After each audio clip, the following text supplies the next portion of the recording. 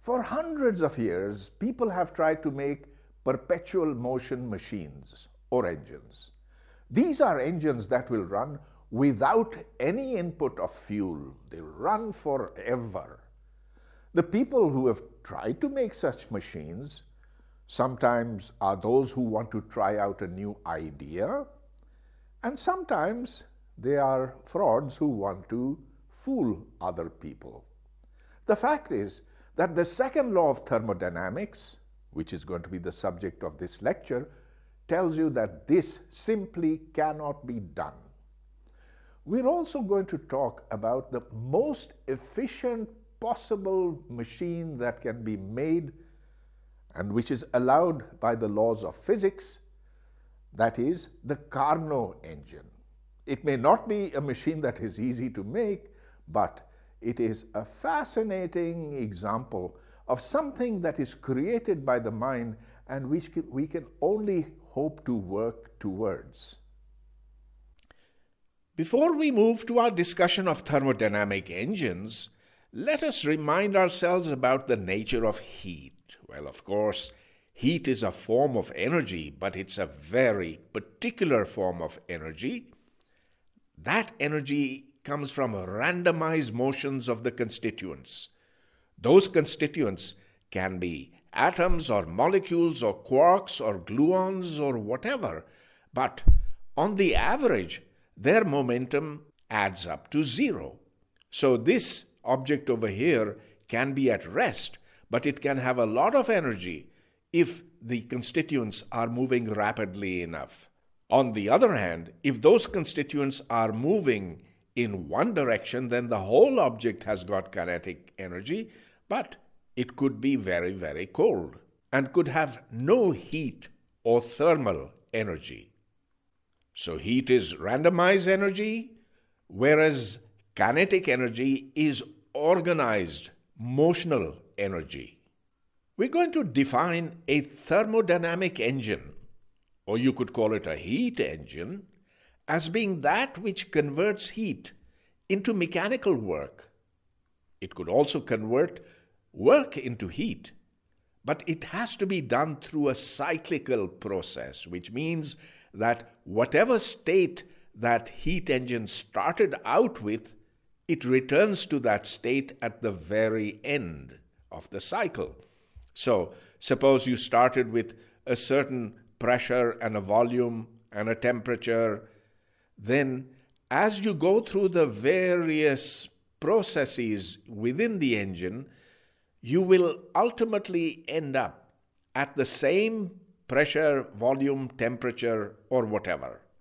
In this process, work is done. That work is P/dV, and if we add up those little bits of work that are done as we go around the loop, then that is the integral of P/dV. This integral has a loop which signifies that the initial point and the final point are the same. Of course, the engine must always respect the first law of thermodynamics, which says that the change in the internal energy, delta U, has to be equal to the amount of heat that you put in. So this could come from, let's say, burning fuel, minus the work that is done by the engine. Now U, the internal energy, is a state function that depends upon P and V and T, and so when you come back to the original position, the net change in delta U has to be zero. So obviously, that says that delta W and delta Q have to be exactly the same. Let me denote a general thermodynamic engine of any kind with this circle over here, with this X. Now, according to this, whatever heat flows in is converted into work. And I stress over here, this is the net amount of heat that comes in. So in actual fact, some heat could come in and some heat could go out. The net heat is the incoming heat minus the outgoing heat. Historically, thermodynamics was developed at a time when heat engines like this, the steam locomotive, were being developed. So you can see that the coal provides the incoming heat, and here from the exhaust is the waste heat. The work, or you could call it the useful work, is that which this locomotive does in pulling the train along. Well, now we have more sophisticated engines, but the idea is the same. You burn some fuel that provides the heat, some waste heat comes out of the exhaust, and the useful work is that which the engine delivers to the tires. The general idea behind all thermodynamic machines is that there is a high temperature reservoir and there is a reservoir at low temperatures, so this could be the environment to which the waste heat is thrown out. We denote the amount of heat that is taken from the high temperature reservoir as QH. That flows into the engine, whether that engine is this or that. Work is done and the waste heat flows out into the low temperature reservoir, which could be the atmosphere. So by the first law of thermodynamics, the amount of useful work that is done is equal to the net heat, which is the heat taken at high temperature minus the heat rejected at low temperature. Here H means hot and C means cold. But let's not think that thermodynamic engines are restricted to the things that we make. In fact, there are thermodynamic engines in nature as well. Here is a model of the Earth's atmosphere which can be modeled as a thermodynamic engine as well. So, heat from the sun is absorbed by the Earth's surface, more at the tropics and less at the higher altitudes or the extra tropics. And, of course, some is reflected back. However, the net amount of heat that is received in the tropics is greater than that at the higher altitudes. And so the surface temperature here is larger than the surface temperature here. So again, we have a situation where we have a high temperature reservoir and a cold temperature reservoir. Between these two reservoirs, there operates a heat engine. That heat engine does work in the sense that it moves air from here to here. This is a way of understanding some aspects of atmospheric physics. As yet another example is a refrigerator, the ordinary household refrigerator, which takes heat from whatever is inside, so that's the cold reservoir, and it expels heat into the environment, and so that is the high temperature reservoir. But this can't happen by itself. The electric motor inside this refrigerator has to do work, and so one must supply work over here in order to move heat from inside the refrigerator to outside. You could say that this is a heat engine which is operating in reverse.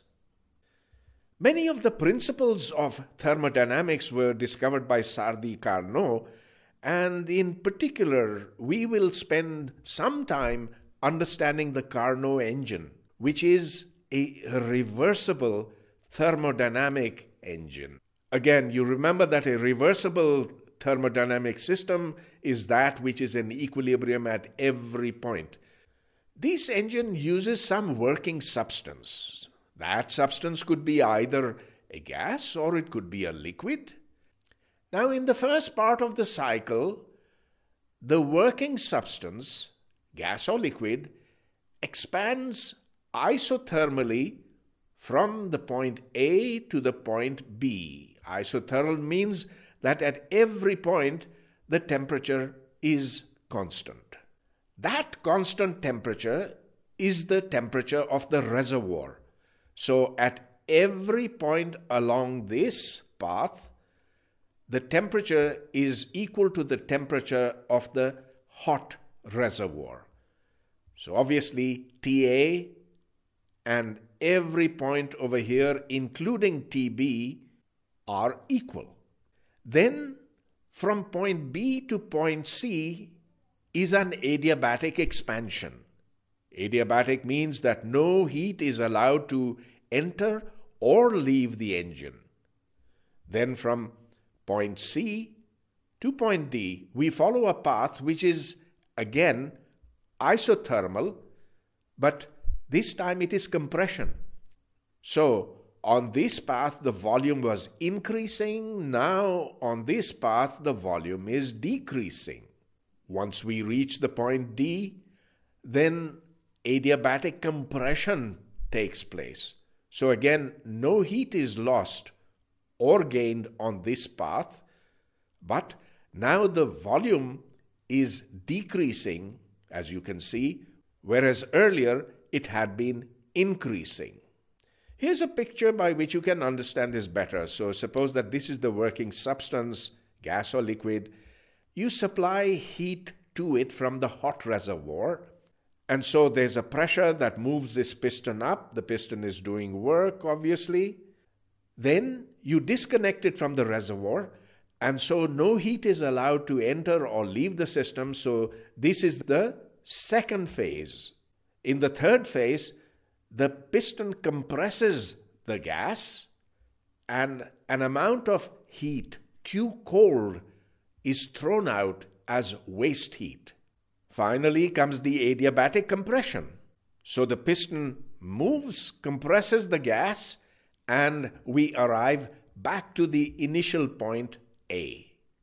Make sure that you understand this. Between A and B, heat is taken in, and that amount is QH. Between C and D, heat is expelled, and that amount is QC. But on this path and on this path, no heat enters or leaves the system.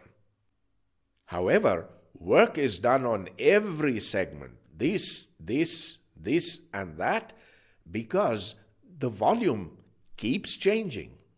Let's define eta, the efficiency, as the total work that is performed over one cycle divided by the amount of heat that is absorbed.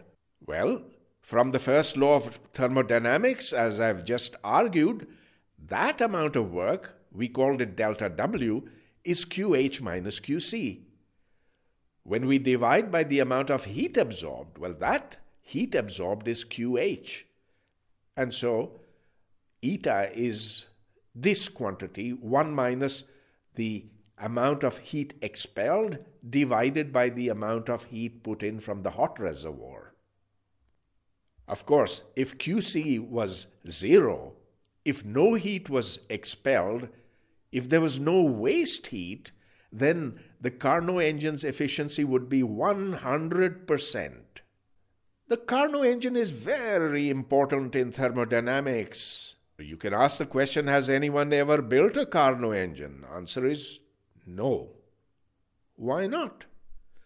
Well, there are at least two good reasons. First of all, a Carnot engine has to be a reversible thermodynamic system, which means that you have to do things very, very slowly. And in fact, to go from this situation to this situation to this, and come back to this, or looking over here, to go around this path, would take an infinite amount of time, theoretically. Of course, actual thermodynamic equilibrium is established after a few atomic collisions, and so one really doesn't need an infinite amount of time. A few microseconds could be enough, for example. But that's not the only reason why a Carnot engine has not been built. A Carnot engine also requires that there be no friction. So this piston over here, as it moves up, should have zero friction. So therefore, there's no such thing as a Carnot engine in actual practice. Then you can ask the question, why do we waste so much time studying the Carnot engine. Why is it so important? And the answer is because we can gain a great deal by studying free particles in classical mechanics, and we can gain a great deal from studying the Carnot engine in thermodynamics. They are both abstractions, but abstractions is what physics thrives upon. Let's now come to something that's absolutely fundamental, the second law of thermodynamics. There are many ways by which this law can be stated. One is by Lord Kelvin. His statement is that heat cannot be extracted from a reservoir and converted entirely into work. So Kelvin is basically saying that you need at least two reservoirs to run an engine, a hot and a cold reservoir.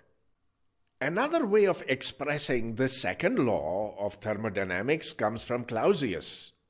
According to Clausius, heat cannot go from a reservoir of lower temperature to a reservoir of higher temperature. Basically, he's saying that heat can't flow from a cold body to a hot body by itself.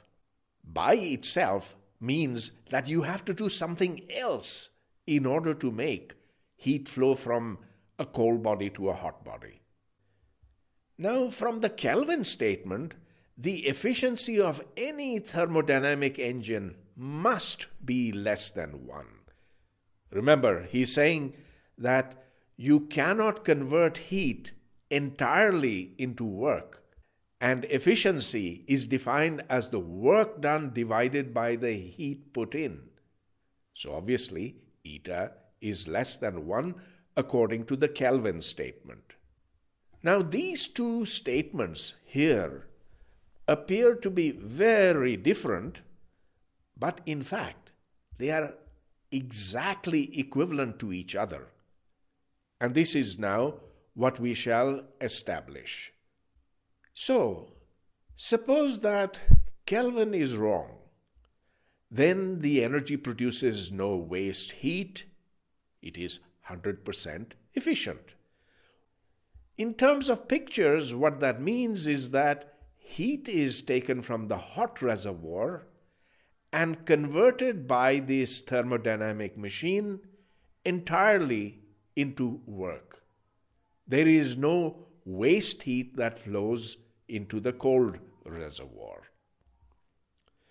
Now suppose that I take the work that is done by this engine and use that in another engine, which then takes heat from the cold reservoir and puts it into the hot reservoir. Now, these two can be made at the same temperature, in which case what has happened is that heat taken from the hot reservoir has then taken heat from the cold reservoir and moved it to the hot reservoir. So, if Kelvin is wrong, then Clausius is also wrong, because contrary to what he said, heat has indeed flowed from the cold to the hot. Now suppose Clausius is wrong. Then heat can flow from the cold to the hot reservoir all by itself. Okay, let's then take a second machine.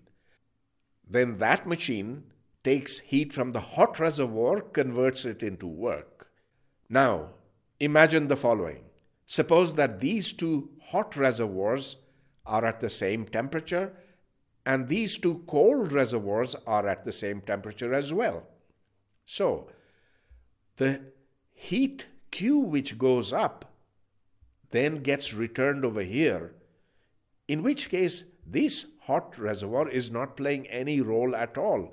So therefore, you could imagine that this heat is going directly into this machine, and this reservoir does not even need to exist. So in fact, what has happened is that from this cold reservoir, remember there are only one now, net work has been produced. But if that is so, then Kelvin is also wrong, because work is produced using one reservoir only. So, to summarize, the Kelvin and the Clausius statements are exactly the same. If Kelvin is wrong, then Clausius is wrong. If Clausius is wrong, then Kelvin is wrong. And so, the two are exactly the same. Let's now use the second law of thermodynamics to derive some very interesting consequences about the Carnot engine. In fact, this Carnot engine is universal. What that means is that whatever Carnot engine you make, so whatever its shape, size, the nature of the hot and cold reservoirs, or whether you use a liquid or a gas, and whether that gas is an ideal gas or not, in every case we'll be able to see that the Carnot engine has universal characteristics. To prove this, let's take a hot reservoir and a cold reservoir, use this engine, and this engine can be any engine. It can be a non-reversible engine, not necessarily a Carnot engine. So, this engine takes in heat Q1, expels heat Q2. The amount of work that it does is the difference of the two. Now, between the same two reservoirs, we have a Carnot engine. But this Carnot engine will be operated in reverse, which means that we're going to give it work. We're going to put in work and pump heat out from the cold reservoir into the hot reservoir. So this is just the Carnot engine that we talked about, except that all the arrows have been reversed. So this is going in instead of coming out. This is going out instead of coming in, and same for here. Now let's do a little bit of bookkeeping. So we're getting energy W out from here, that W is Q1 minus Q2, and we're putting in work W prime, so the net amount of work that we're getting out is W minus W prime, which is simply this. Suppose I choose Q1 equal to Q4. That means the heat that's coming in over here is equal to the heat that's going out over there. In that case, the net amount of work is simply Q3 minus Q2. But we've just heard Lord Kelvin say that work cannot be extracted from a single reservoir.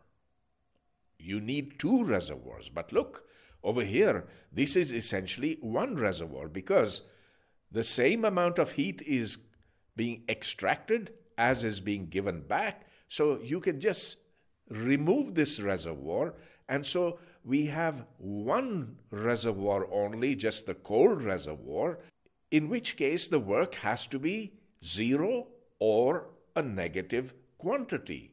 So this work is less than or equal to 0, which means that Q3 has to be less than or equal to Q2. We talked about engine efficiency earlier. That was the ratio of the work that is extracted from the machine divided by the heat that is put into the machine. And so the engine efficiency for X is simply the work, which is Q1 minus Q2, divided by the heat that is put in Q1, and that's eta X, which is 1 minus Q2 over Q1. Well, we can do exactly the same for the Carnot engine, and here, if you simply reverse all the arrows, the efficiency of the Carnot engine is then simply 1 minus Q3 over Q4. But since we have chosen Q4 and Q1 to be the same, it's equal to this quantity. However, you see that Q3 has to be less than or equal to Q2, and so that says that eta C has to be bigger than or equal to eta X. In other words, we've come to this remarkable conclusion that the Carnot engine is the most efficient engine possible. That's because we've compared it with an arbitrary engine, X. But of course, we could have chosen X to be the same as C. Then let's put X equal to another Carnot engine. So eta C then has to be greater than the efficiency of C prime, but also the efficiency of C prime has to be greater than the efficiency of C. So obviously there's only one solution, which is that the two Carnot engines are equally efficient. In other words, this is a proof of universality. It doesn't make any difference as to what that Carnot engine is made of. Let's now analyze the Carnot engine, but now assume that the working substance is an ideal gas. That makes it possible to do the calculations easily. So, to remind you, here is the situation. This isothermal expansion, adiabatic expansion, then isothermal compression, and then finally adiabatic compression. Let's see how much work is done in going from A to B. Well, actually, we've already calculated this in module 1.4, and we found that the work done in going from here to here is R times T. Remember, there's only one temperature. This is all at temperature TH into the log of the volume here at the point B divided by the volume at the point A. So this came from using PV equals RT. And remember, we're considering only 1 mole of gas, so N is equal to 1.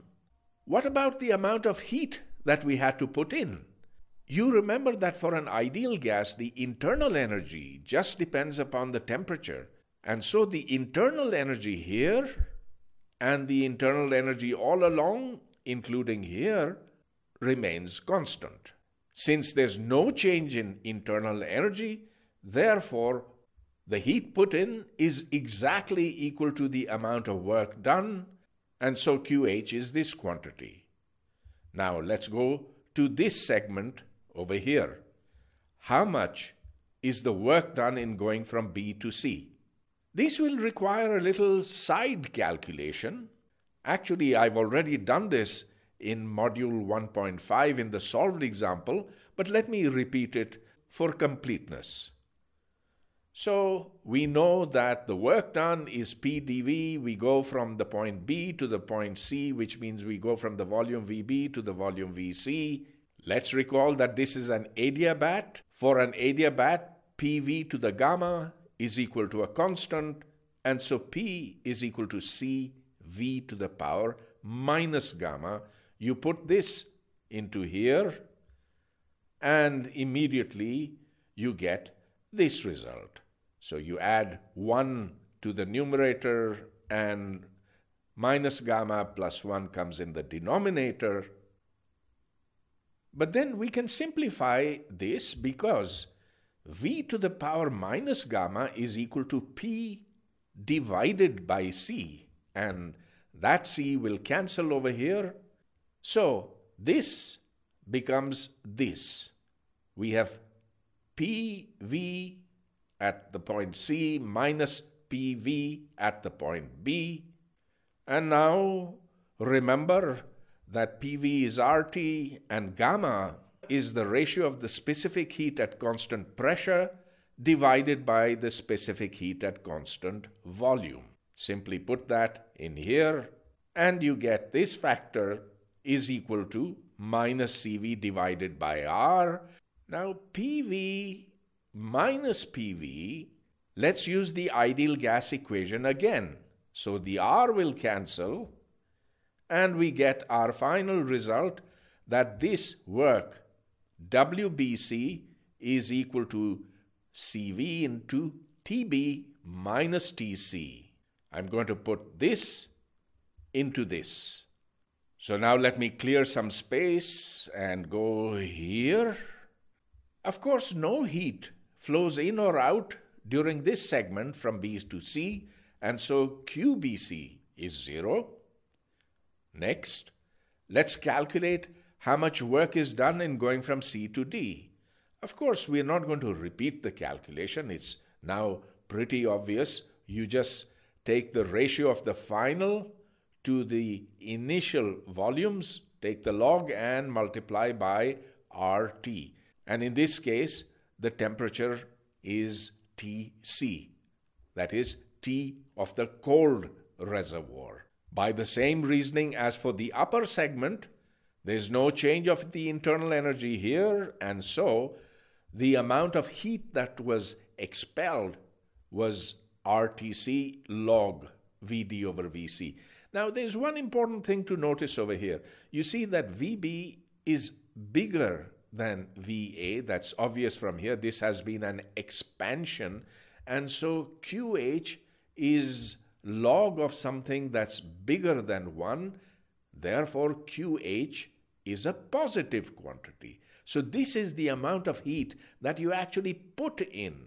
On the other hand, there is compression over here. So Vd is less than Vc, which means that this is a quantity less than 1, which means that QC is going to be negative, and that makes sense because QC is the work that was put into the machine by definition, and so it should be negative because a negative value corresponds to expulsion of heat, waste heat. Finally, let's look at the D to A segment. We don't have to redo this calculation. You can see that the work done in going from D to A will be CV into TD minus TA. Again, this is an adiabat, and so no heat was gained or lost. If we look at the total amount of heat that's absorbed, that's just what you get from the segment AB. If you look at the amount of heat that's wasted, well, that's just in this segment over here. Let us now look at the total work output. So add up the work done on all the segments A to B to C to D to A, and that's this. Let's look over here. WBC is this, TB minus TC, whereas WDA is TD minus TA. As you can see, this over here is an isotherm. And similarly, TC and TD are equal. So if you add up WBC and WDA, that sum is equal to 0. So the only work that is done is on this segment and on that segment. In the first segment, we have log of VB over VA. In the third segment, we have VD divided by VC. But is there any relation between this and this? Of course there is, because this gas has expanded adiabatically from here to here, and we know that for adiabatic expansion, PV to the gamma is a constant, or you could say TV to the power gamma minus 1 is a constant, and so whatever its value here, the same value exists over here. So we have these two relations, one for the BC segment and one for the AD segment. And of course, recalling that TA and TB are the high temperature reservoir and TC and TD are the low temperature reservoir temperature, this immediately tells us that this ratio, VB to VA, is equal to this ratio, VC divided by VD. Now use the fact that log of x is equal to minus log of 1 over x, and so we have this relation. This means that if you add WAB and WDA, then you simply get the total work done. Remember that this and this had cancelled, so the total work done is proportional to the difference in the temperatures of the hot and the cold reservoirs. Now we can calculate the efficiency of the Carnot engine, which is the work performed divided by the heat absorbed. And this is the work performed, and the heat absorbed is QH. QH is given here, which means now the logarithms cancel and we get this extremely important and useful result, which says that the efficiency is 1 minus the temperature of the cold reservoir divided by the temperature of the hot reservoir. This is an extremely important result because we've already proved that the Carnot engine is the most efficient engine possible. The formula that we've used for the efficiency is the same that we used just a little while ago, where it was 1 minus QC divided by QH, and QC is this, QH is this. So you note that QH and QC are proportional to the respective temperatures. This fact remains true whether or not the working substance is an ideal gas or an actual real gas. Finally, I'm going to solve an example. Here there is a reversible engine which uses an ideal gas. That gas has specific heat Cp at constant pressure. So the ideal gas is its working substance. This is not a Carnot engine. Here the cycle consists of 2 segments at constant pressure and 2 adiabats. So from here to here, you go at constant pressure pH. Then from B to C, you go on an adiabat. From C to D, the pressure is again constant, but at a lower value PL. And then there is a second adiabat in going from D to A. We are asked to find the efficiency in terms of the high pressure and the low pressure. Also, we are asked where on this cycle A, B, C, D is the temperature the highest. And finally, we are asked to compare the efficiency of this engine with a Carnot engine. Let's go through the same procedure. So in going from A to B, now we're not going at constant temperature, we're going at constant pressure, and that makes it much easier because the work done is integral P dV, but P is a constant, so you pull it out, you get pH, and then you get the difference in the volumes, VB minus VA. Much easier. How much heat did you have to put in? That was QH. That was simply the specific heat, and this is at constant pressure, multiplied by the difference in the temperatures. And so this is just using the definition of specific heat. Let's now go to the second segment from B to C. Here, the work done in going from B to C is what we've already calculated in the case of the Carnot cycle, because this is just the adiabat. As you travel along the adiabat, the total amount of work that is done is CV into TB minus TC, exactly as before. And since this is an adiabat, QBC is 0. Next, we'll go from C to D. Again, this is perfectly straightforward. It's just like here. There's the pressure into the difference of the volumes. Just remember that here VB was bigger than VA, and so WAB will be positive, WCD will be negative.